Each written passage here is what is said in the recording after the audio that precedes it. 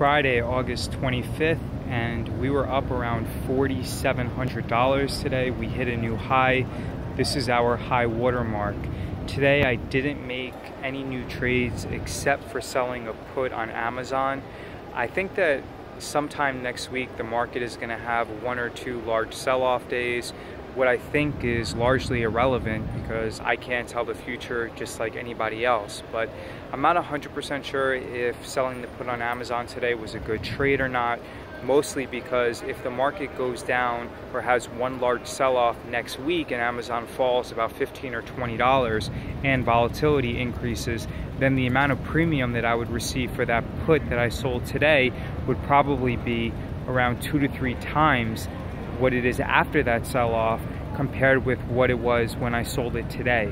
So I took a little bit of a chance, but I sold only a few contracts of Amazon and I'll sell more next week.